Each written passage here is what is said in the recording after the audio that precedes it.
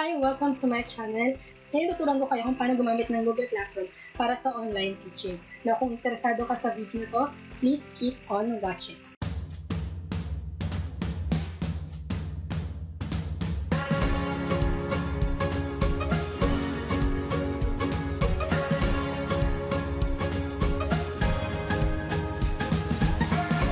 So ano ba yung Google Classroom? So yung Google Classroom, ginawa siya ng Google para sa mga school. Free web service siya.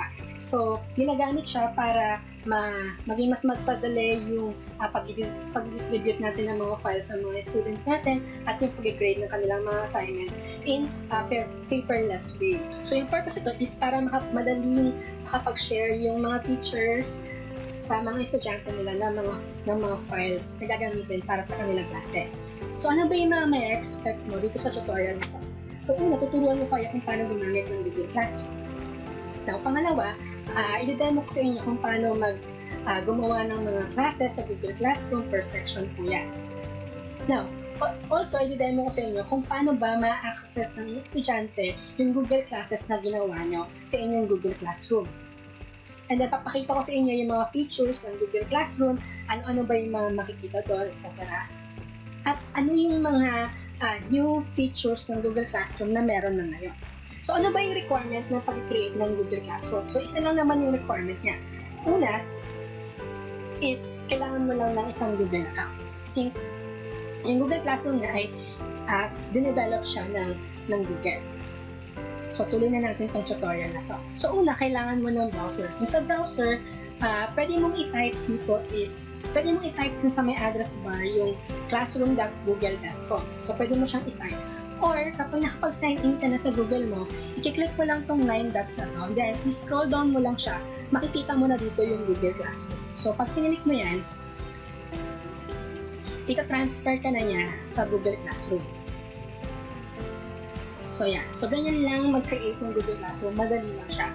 Now, paano ba mag-create ng mga classes sa Google Classroom? So, pwede kang mag-create ng classes as many as you want. So, kahit gano'ng karami, pwede. So, pwedeng kada section, iba-iba. So, paano ba mag-create? So, una, kiklik mo lang tong plus sign na to, tapos may dalawang option dyan. So, una, yung join class and create class. So, yung join class, para sa mga estudyante na mag-join ng class. So, yun yung option na i-click nila. So, since ikaw bilang teacher, mag-create ka ng mga classes mo for your students, so yung option na i-click mo is create class. Now, may lalabas na pop-up pino dito, tapos ang tawag dyan user agreement. So, i-click mo lang yung checkbox na yan, then click mo tong continue. And then, you are required to type this information. So, una yung class name. Itong class name, required talaga siya. So, dapat meron ito. So, let's say for example, since grade 10 teacher ako, so type ko dito grade 10. And then, pwede mong i-type yung section. Or pwede rin naman kasi hindi. Kasi nga, pwede naman yung the entire level or section, lahat ng section na yung hawak mo, pwede na dito sila mag-access ng kanilang file. Pero para mas organized, kailangan i-section mo sila kasi madali lang din naman mag-transfer ng file. So, type natin, let's say for example, NALA.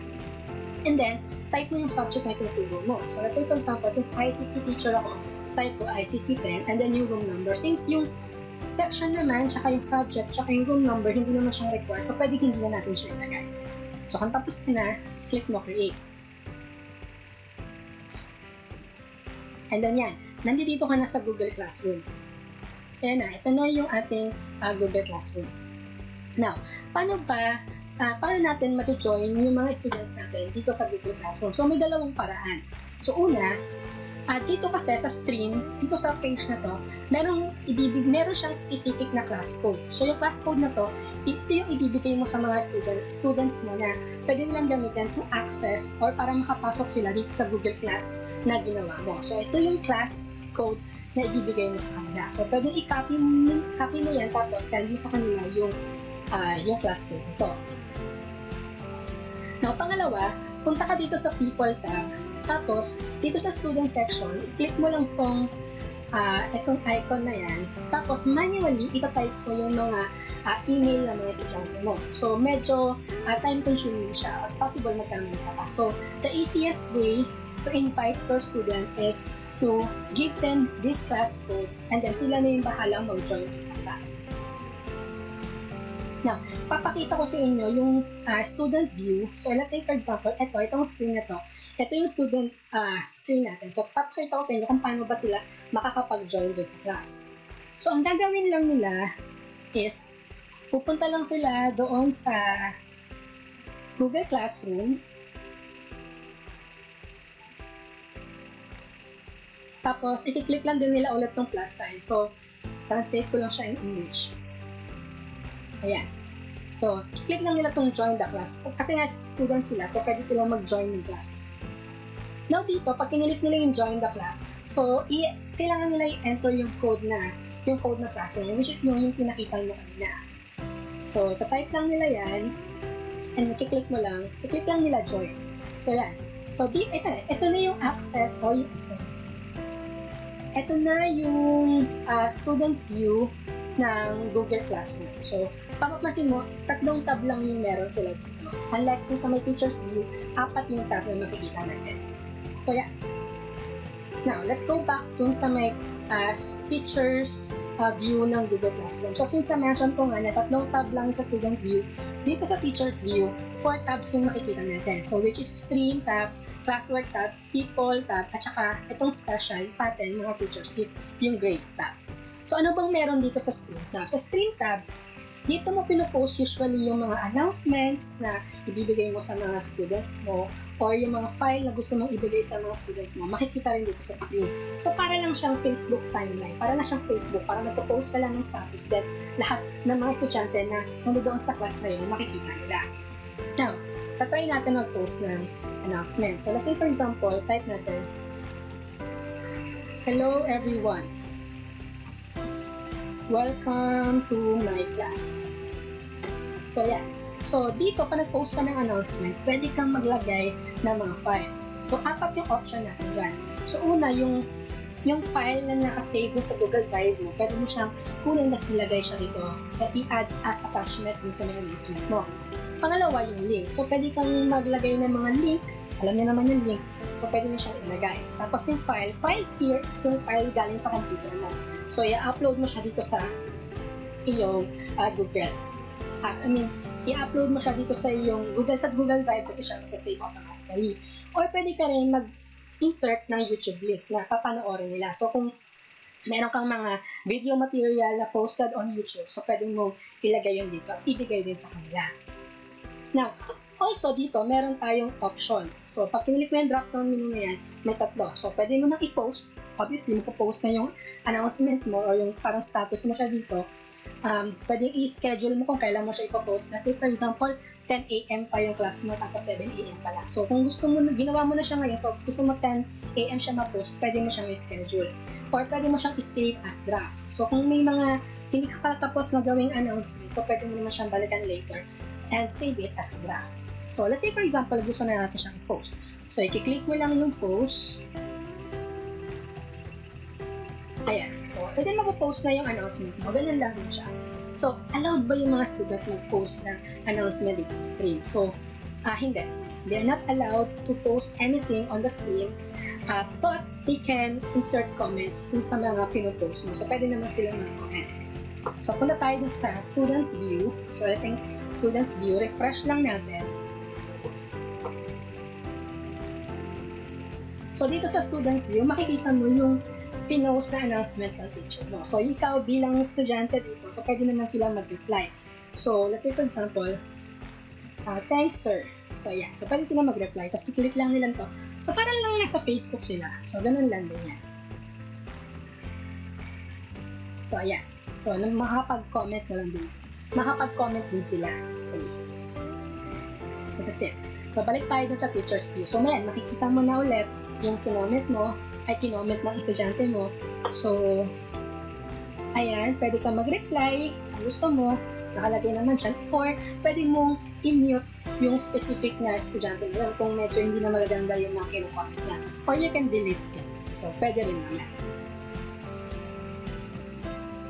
Ayan. So, ayan. Tapos, makikita mo sa mga dito sa upcoming yung mga deadline ng mga estudyante mo. So, para reminded ka rin kung ano ba yung mga dapat nilang i-submit. So, pwede kang ulit mag-post na para ma-post mo ulit yung mga deadlines na yun as announcement. So, pwede ka rin mag-change ng photo here or photo theme here. So, kung meron kang group picture with your students, mas maganda.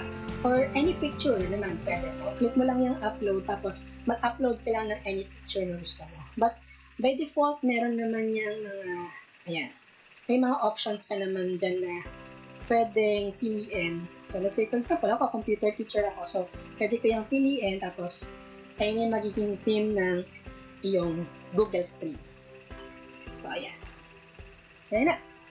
Next is yung classwork. So, i-click mo lang yung classwork. So, dito sa classwork, since nga yung Google Classroom, ginawa siya to give files para sa mga students mo. So, pwede mo siyang i-post dito. Also, pwede ka rin magbigay ng mga quizzes, announcement, materials, or kung meron ka ng dating Google Classroom, so pwede mo i-reuse yung mga post na ginamit before. Yan.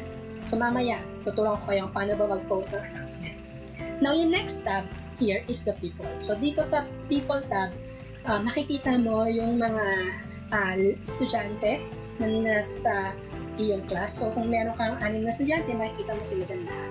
So, pwede mo silang tanggalin, or if you want, pwede mo silang i-email. Ayan, click mo lang siya, tapos action, email. Pwede mo siyang email, pwede mo i-remove, or pwede mo siyang i-view. So, yun yung mga options na pwede mo gawin. So, basically, dito mo makikita yung mga list of students. At the same time, dito rin sa people, makikita mo rin kung sino-sino yung mga teachers na included or na naka-join dito sa Google Classroom. So, since ako lang naman yung nandiyan, ako lang nakalagay dyan. Pero pwede kang maglagay. So, pwede mo rin silang i-invite using their email. So, para 2 teacher kayo. So, yung iba kasi 2 per level. Next is yung grades tab. So, since wala pa naman akong mga classwork na kinecreate, wala pa naman akong binibigyan ng mga grades. So, dito makikita mo yung mga scores na nakuha ng mga bata dun sa mga quizzes gamit yung Google Classroom, and then yung mga scores na ibinigay mo sa kanila. So, dito makikita mo yun lahat. So, at parang monitor ka rin kung ano yung mga scores na mga nakuha nila. So, ayan. Now, next is ito yung pinaka-importante sa lahat. So, yung classwork tab. Now, dito kasi sa classwork tab, dito tayo nagpo-post ng mga materials natin, especially mga quizzes. Now, dito, pag kinilik mo yung create tab, so pwede kang magbigay ng mga assignment, ng quiz assignment, pwede ka rin mag-post ng mga question, mag-post ng mga material, and then mag-reuse sa mga previously posted announcement mo or materials. So, let's say for example, try natin tong assignment. So, pag kinilik mo yung assignment, so lalabas ka dito sa screen na yan. So, ang gagawin mo lang dito is, tatype mo una yung title ng assignment. So, for example, so let's say for example, lang ilalagay mo dyan, assignment 1. Okay?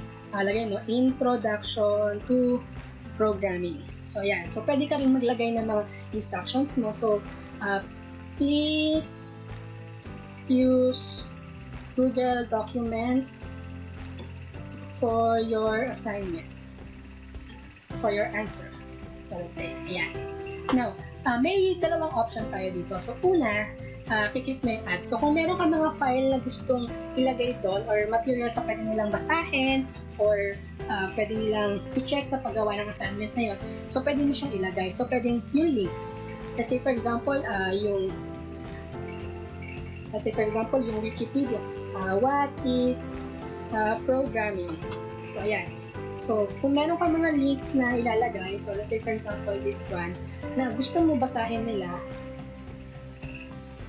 ayan, let's say, copy mo lang yung link na yan, tapos ipipaste mo dito, tapos lagay mo, add link. Ayan. So, you help your students na rin para masagutan nila yung assignment nila. So, ayan, yung link din. So, pwede nilang i-visit yung link na yan para magawa nila yung assignment na ibinigay mo. Or pwede rin naman mga YouTube video. So, same din, kakopy lang din mo yung link. Ayan. So, search mo dito, what is programming? Tapos, search mo lang din siya. Ayan. So, pumili ka ng mga videos na tingin mo makakatulong sa kanila to do their assignment or para mas maintindihan nila yung assignment. So, let's say, for example, this one. Or pwedeng i-post mo na mismo yung mismong link. So, ayan. So, marami pa. Yung file from your computer or sa Google Drive mo. Now, dito naman sa kanan, makikita mo is 4. So, nakalagay kasi dito 4 grade 10 na. Pero kung meron akong other sections like grade 10, ano mga puno ng akasya. So yan, pwede mong iselect kung kaninong sections ko ibibigay itong assignments. Ayan. Tapos, ayan, all students, click mo lang yan. So pwedeng lahat ng students mapapadalhan ng assignment yan, or pwedeng isang specific person lang yung pagdalhan ng assignment na yan. And then next, mag-a-assign ka ng point. So let's say for example, this assignment is for 10 points. So itong points na to, importante na ilagay mo rin siya kasi dun sa may grades tab, makikita natin kung yung mga points na ma-earn din nila. Tapos since dito rin nila isasubmit yung file, so pwede mo silang bigyan ng due date. So let's say for example, today is May 20 kasi. Let's say for example, May 22 yung assignment, due date. So lagay mo lang siya. Tapos pwede mo rin lagyan ng time or pwede rin naman hindi. So kapag hindi nila na-reach yung or na-meet yung deadline na yan, so malalagay dun sa may sinag nilang file na late submitted yung assignment na ibigay nila or sinubmit nila. So pwede ka rin mag-create ng topic. Let's say yung topic na to is all about introduction to programming. Yan. Now, sa assignment, ito yung bagong feature ni Google Classroom, which is yung rubric. Now, pwede kang mag-assign ng rubric since ipopost nga, since document yung mga isasubmit nila. So, let's have a separate tutorial for this. Pero pwede kang maglagay ng rubric. So, once you're done, so, click mo lang yung assign. And then, ayan. So, makikita na nila yung assignment. So, also yung due date. Now, on students view, so kapag ni-refresh mo to, ayan, ito yung students view nila. So kapag ni-refresh na yan, translate ko lang to English. Ayan. So makikita mo, si Jerry Prima, which is me, yung teacher nila, nag-post ang new assignment. So makikita rin nila on the stream yung mga pinost na mga announcement or assignments din. So pag kinilik nila yan, so lalabas sila doon sa assignment na yan. So yan, so pwede silang mag-comment dito. So makikita din nila yung mga materials na yan. Again, pwede silang mag-type ng comment nila or kung may mga personal questions sila. So pwede na nilang, dito naman, ayan, naka-assign sila. So pwede na nilang i-create yung ad. So let's say for example, Google Docs. Since ang instruction ko, gumamit ako ng Google Documents. So, ayan. So medyo matagal yan. Ayan. So, pwede mong i-click yan. Pwede nilang i-click. Tapos, dito na sila ngayon magka-type ng kanilang assignment. So, popost na nila. So, what is programming? So, dito na nila ngayon i-copy, i-paste yung kanilang assignment. So, let's say, for example, mag-search nila what or i-click nila yung link na to na ibinigay mo. Pero, of course, hindi naman ganyan yun. So, let's say, for example, kakopy nila yan. Kasi ipipaste nila yung assignment nila. Or pwede rin nilang i-type. So, ayan. So, pwede rin sila maglagay ng mga other answer nila. So, kung tapos na sila, i-save lang nila yan by pressing Ctrl S. Tapos, close na nila. Close na nila yung tab. So, ayan na. Nagawa na nila yung assignment nila. Pwede pa sila mag-add ng another thing na isasubmit nila. As once they're done, so pwede na sila mag-submit. So, yan. So, hintayin lang muna mag-submit. So, yan. Nasubmit na nila yung assignment nila. So, sila, yung mga estudyante natin, pwede na silang mag-cancel ng submission nila. Let's say, for example, ay, mali yung nasubmit nila. So, pwede naman nilang i-cancel. Tapos, mag-resubmit sila ng assignment nila. Now, let's go back to teacher's view. So, refresh lang natin. So, makikita mo dito sa classwork, ito teacher's view to. Makikita mo dito yung assignment na ginawa mo, and then makikita mo kung ilan na yung nag-turn in. So, ilan yung na-assign ng assignment, ilan yung nakatanggap ng assignment na to, tapos ilan na yung naka-turn in. Pag sinabing turn in, ibig sabihin, ilan na yung nakapagpasa ng assignment. So, makikita mo kung lahat ba nakapagpasa na ng assignment o hindi pa. So, based on sa statistics na makikita mo dito. Tapos, pwede mo siyang i-view yung assignment kung gusto mo na checkan. So, ayan, makikita mo, may isang estudyante na nag-submit yung assignment na yan. So, i-click mo lang yan kung gusto mong checkan. Click mo lang yan.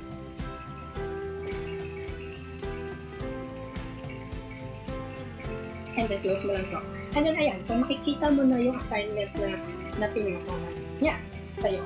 So, yan yung assignment na yan. So, babasahin mo lang yan kung ano man yung mga nakasulat dyan sa assignment na yan. Then, dito, pwede kang gumamit ng highlights. Highlight mo lang yung mga other parts. Ayan, kung meron kang gustong ilagay na comment or everything. So, let's see, for example, this one. Ayan. So, pwede kang maglagay ng mga comment dyan. So, for example, this is good. Something like that. So, any comment pa pwede mo ilagay.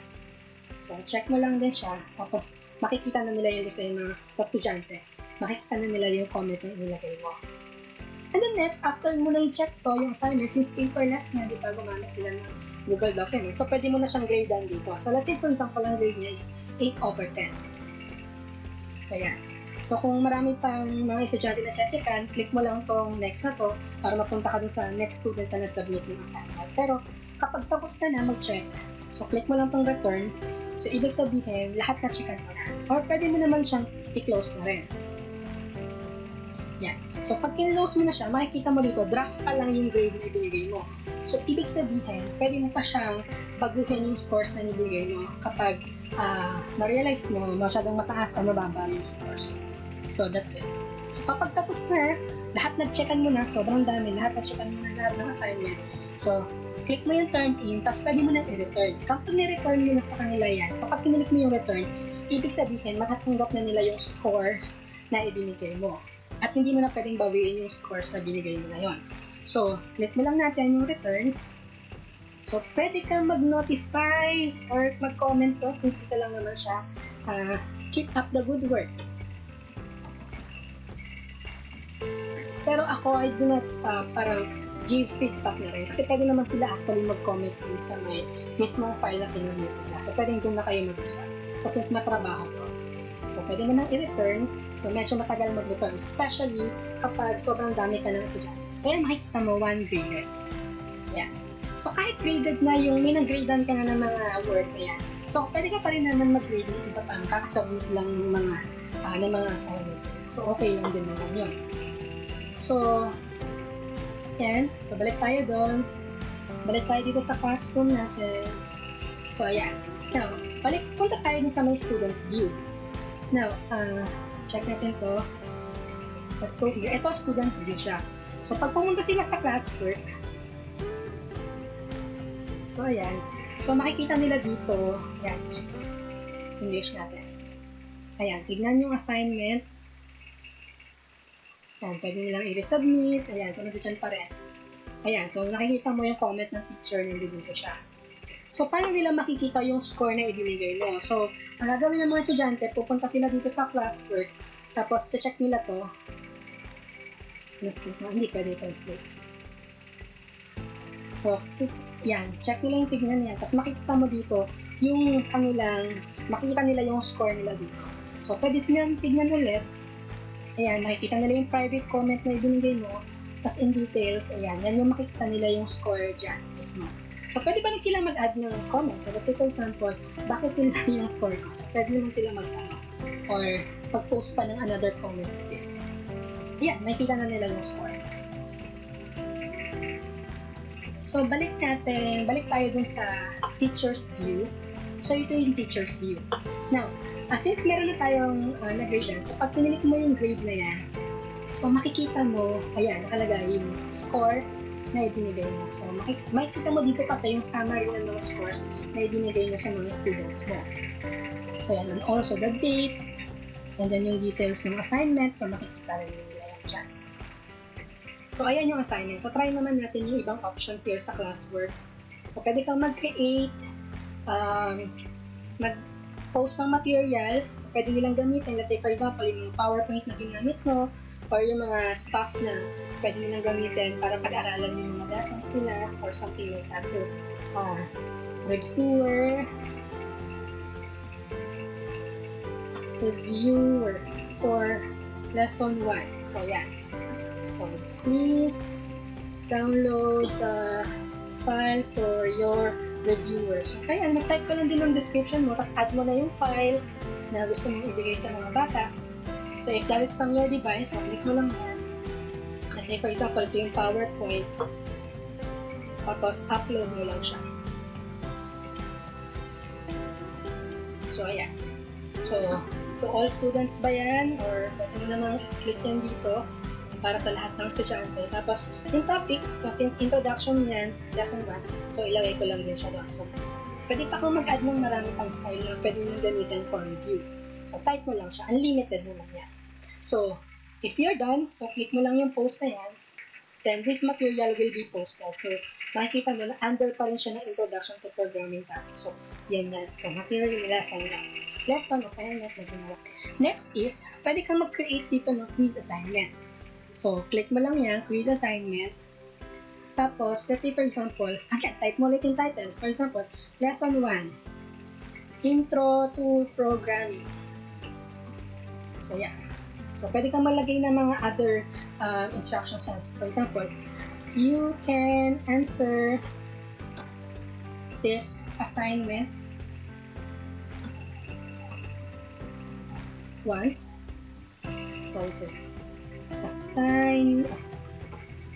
Assignment once. So, please do a good job. Ayan. So, any instructions naman na pwede mong ilagay. So, dito naman sa left, sa right part, so makikita mo yan. So, para sa lahat ng estudyante, option naman yan. Kung para sa grade 10 na lang ba, or kung may other sections ka, pwede mo naman ilagay din. Now, points is, kung ilang points yung makukuha, ilang points yung quiz nito. So, let's say for example, 15 points siya yung quiz. And then, pwede rin siya may due date. So, katulad ng ginawa natin kanina. So, since let's say for example, kailangan nila mag-take yun hanggang May 21, and then meron ding specific time pwede. So, pwede ka rin maglagay ng time. So, after this, makakapag-take pa naman sila ng quiz, but matatag na sila as late kung hindi nila ma-meet itong time nito. So, pwede mong i-X yan. So, topic, intro to programming pa rin kasi under pa rin siya yan.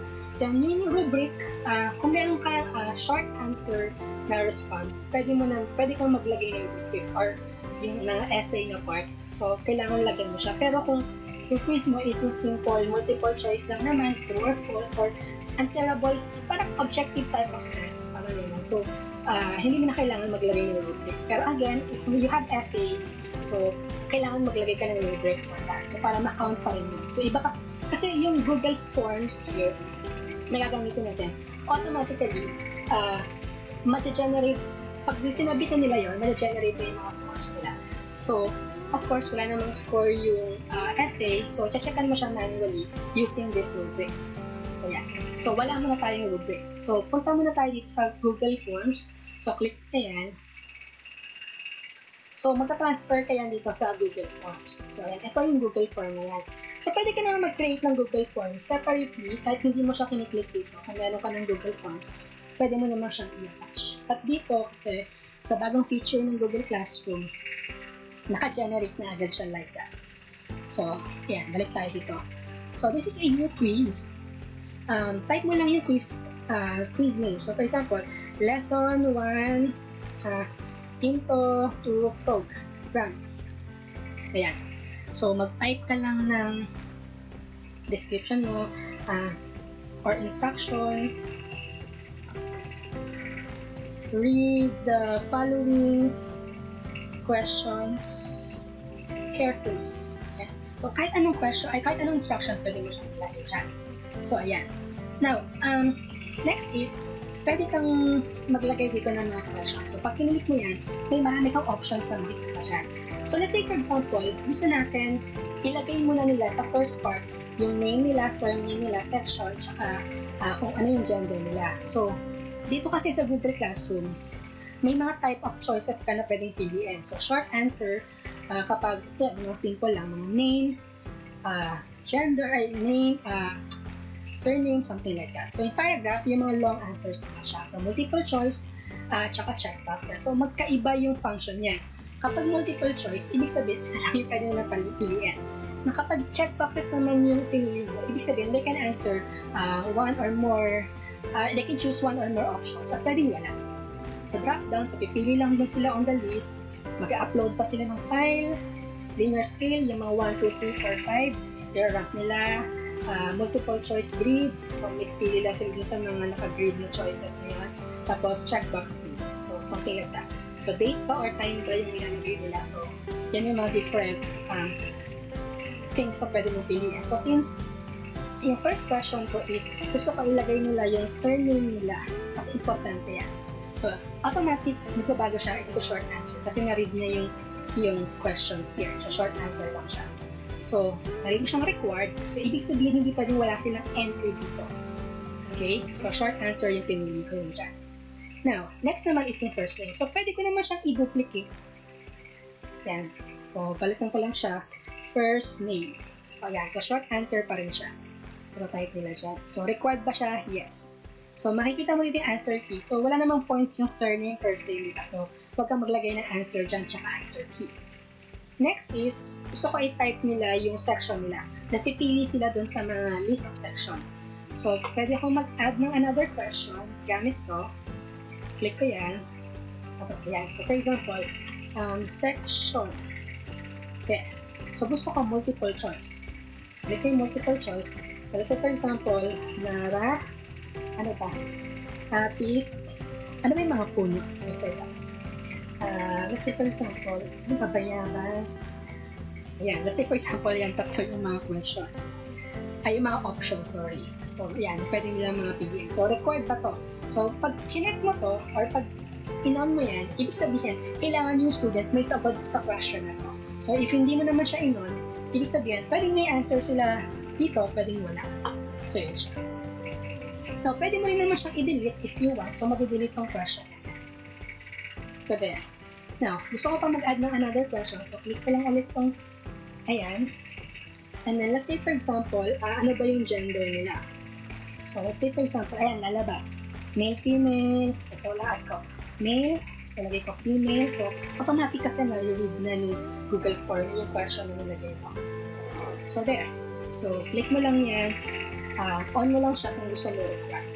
So, yan. So, yan yung first part ng aking Google Forms. So, since quiz to, importante na meron kang section na to kung saan ka-type nila yung surname, first name, section, tsaka yung gender nila.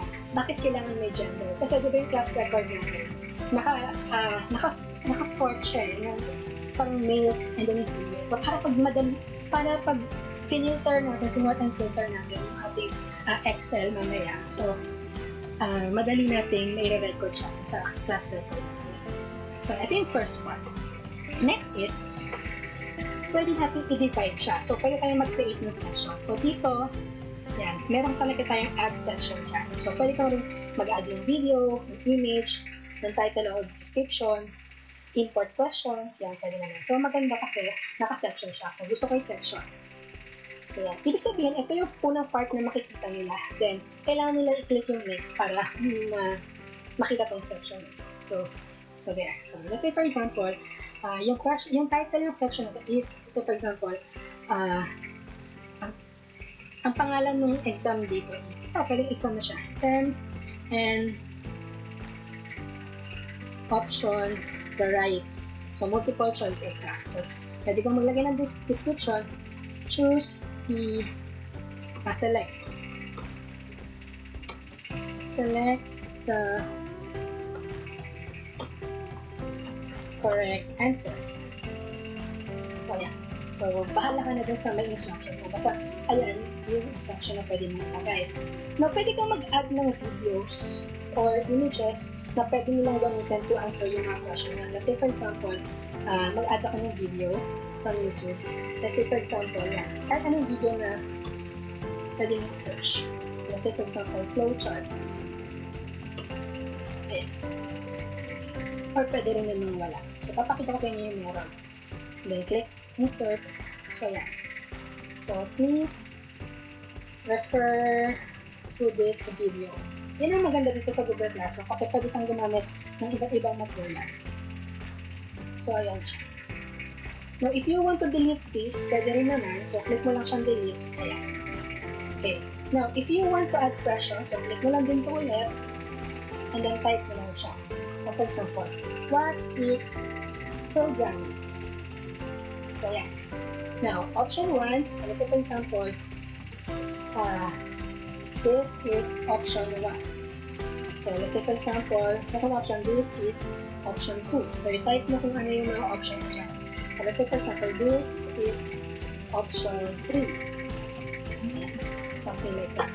So, ayan. So, pwede ka pa maglagay ng another option. This is option 4. So, lalagay mo lang siya dyan ganyan.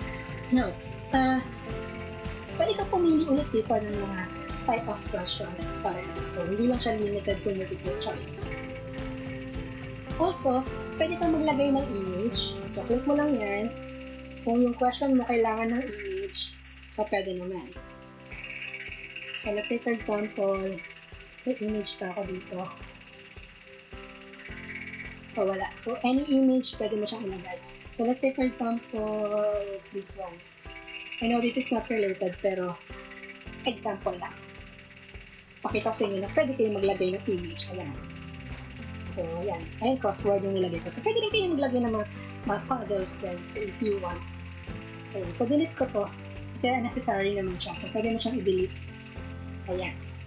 Now, pwede ka rin mag-delete ng questions dito if you want. So, ayan. I-delete mo lang din yan. Text mo lang din siya. So, ganyan. So, also below, so pwedeng required pa siya na sagutan ng estudyante o so pwedeng hindi. Kung hindi nila alam yung sagot, pwedeng i-turn off mo siya, yung required mo yan. Now, for the answer key, since may answer to, so, click mo lang yung answer key. Now, first is, huwag mo kakalimutan to. Ilang point tong question mo. So, since 1 point lang siya, lalagay ko yun dyan 1 point. So, let's say for example, ito yung correct answer, yung option 2. So, click mo lang din yung option 2. So, there. So, pag kinilik ko ito, pansinin mo, ayan, nawawala. So, isa lang yung option na pwede nilang piliin, pero possible na dalawa yung answer. So, pwede rin na.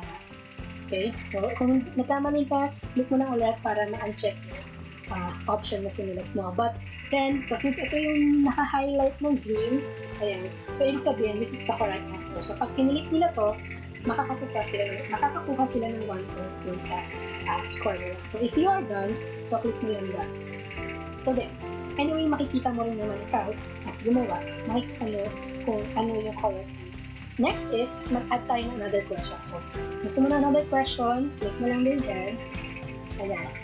So, let's say for example, for the second question, type your second question here. So, ayan. So, pili ka ng format na gusto mo. I-explore mo na lang. So, pakita ko sa inyo. Pag checkbox, ganyan. So, yung mga students, since checkbox yan, pwede silang pumili ng more than one option. So, ito naman yung drop-down. So, pag drop-down, may kiklik lang sila. Option 1, option 2 pa rin siya. So, pero may kiklik lang sila para makikita nila yung list of answers or option doon. Next is yung file upload. So, kapag kinilik mo naman yan, so magbabago siya. So, ibig sabihin, parang you ask them to upload a file. So, kung meron silang kailangan i-submit or ipasa, let's say, for example, pictures or drawings na ginawa nila. So, pwede. So, cancel natin yan. So, let's say, for example, linear scale. So, for example, kailangan nilang i-rate yung something from 1 to 5. So, let's say, for example, yan. Very good. Something like that. Alam niyo naman yan. So, multiple choice grid. Ayan. So, may mga column 1, column 2, something like that. So, i-explore nyo na lang siya once you're there.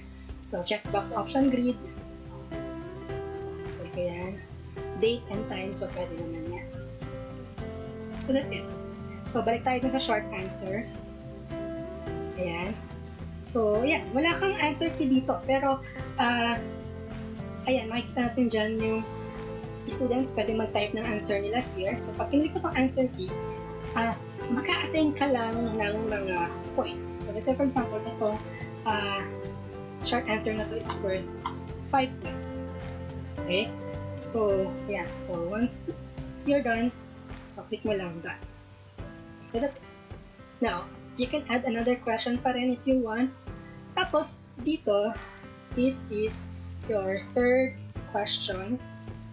Now, here naman, pwede kang maglagay ng mga pictures as option dun sa question mo. So, let's say, for example, dito, let's say, for example, computer. Search tayo ng item. Ayan. Let's say, computer. Insert. Pwede kang gumamit ng image. Ayan. So, pwede mong gamitin yung image as option. So, add another option. So, click mo lang din yan. Search ka lang ulit. Let's say, for example, mouse. This one. Insert.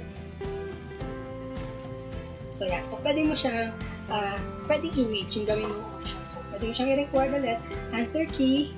So, ilang points to? Ano ba yun? 5 tsaka 1. Let's say, for example, 4 points to. So, yan. So, the correct answer is, let's say, for example, yung mouse. So, click mo lang din siya. So, if you're done, so, click mo lang siya done. So, ganyan. So, that's it. So, yung total, makikita mo doon na naka 10 points ka na. So, ito yung questions option. Tapos, meron ka ditong responses. So, click mo lang yung responses na yan. Napaka-importante nito. So, do not forget this.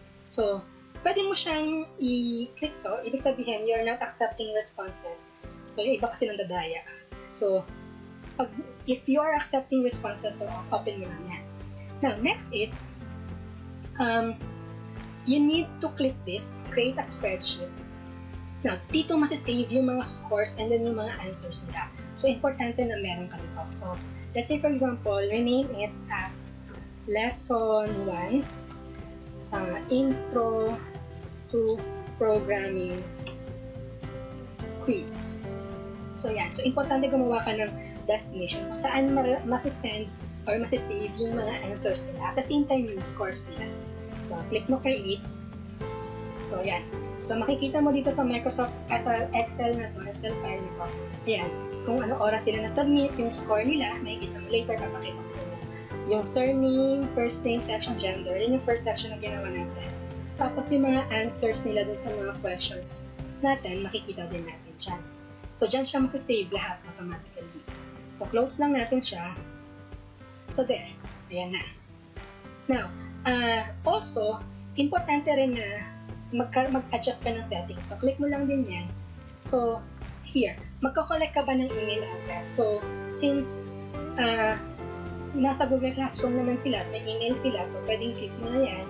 And then, require sign in. So, pwede natin silang i-limit to one response. So, ibig sabihin, isa lang yung pwede nilang, isang best na sila pwedeng sumagot din siya.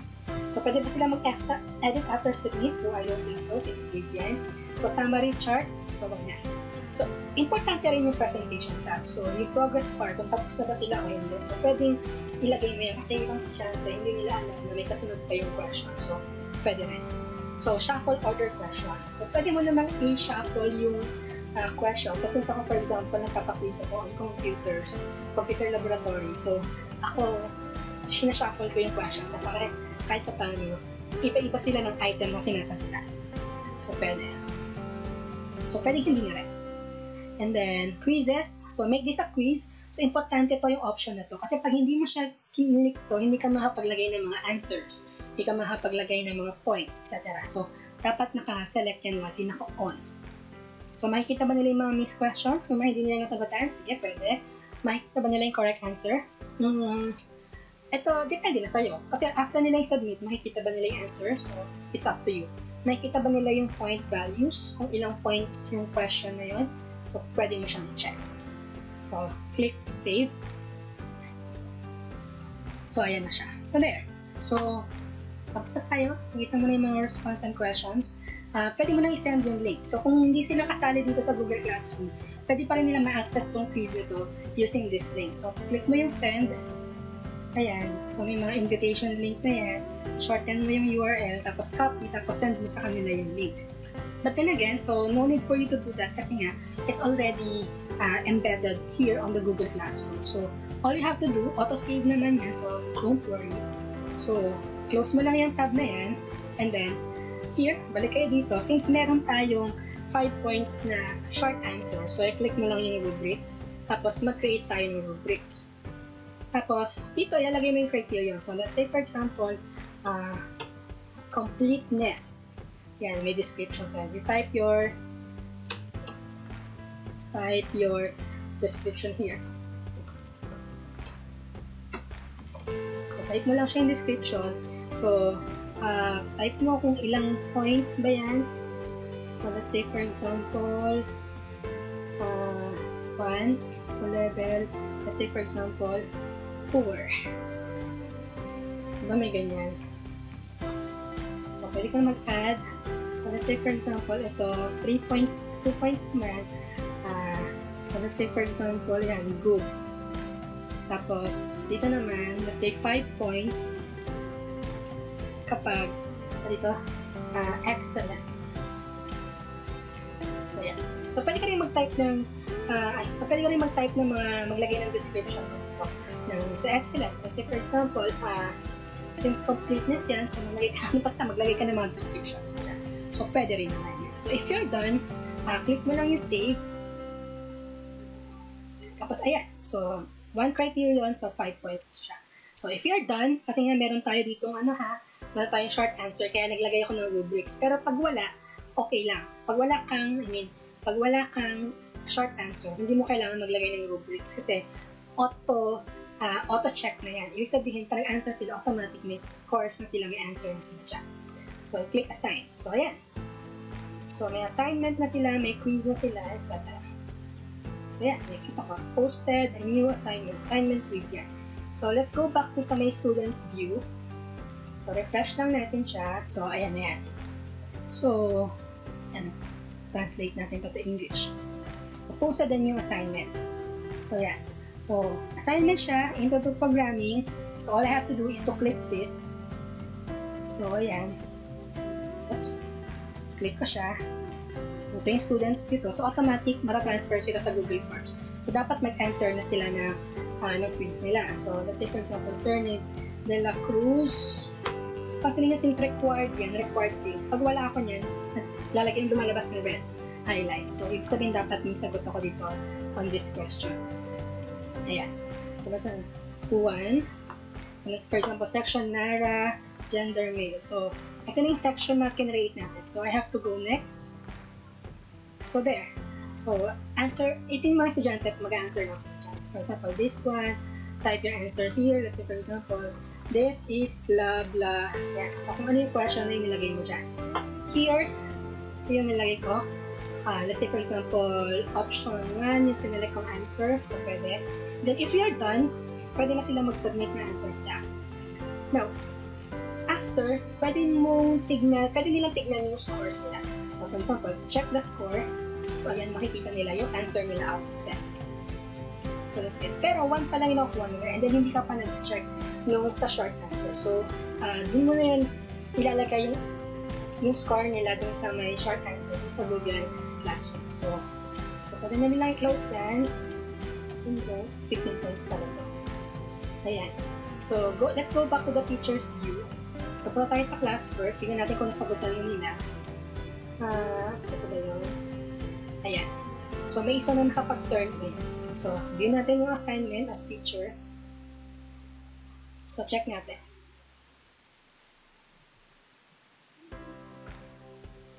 So, ayan. View natin siya. Click mo yung student na yon. Tapos, pwede ka nang maglagay ng grades mo. So, let's say, for example, this one. May score. So, for example, click ko pang excellent, 5. And then 5 points. So, pwede ko pang i-click yan. So, kasi mo, 15/15 na yung magiging score mo. Pero pag click ko tong rubric na to 2 points, so 6 lang siya. So, 2 out of 5. Yan, nakikita mo naman yan dyan. Yan. So, good, excellent, 4. So, let's say, for example, excellent, 5 points siya. So, 15. Pwede mo na siyang i-return. X mo na yan. So, pwede mo na i-return to students kung ano yung scores nila. So, pwede ko ulit mag-write ng comment. Tapos, yan. So, that's it. So, pwede ka nang bumalik ulit sa Google Classroom mo. So, go to the grades. So, makikita mo sa lesson na yan, 15 out of 15 yung nakuha yung score. So, makikita mo dito yung, matatrack mo dito yung progress at yung mga scores nila gamit yung Google Classroom na yan. So, that's it. I think that's all. Thank you very much for watching my video. Please do not forget to subscribe to my channel if you find this video helpful. Thank you.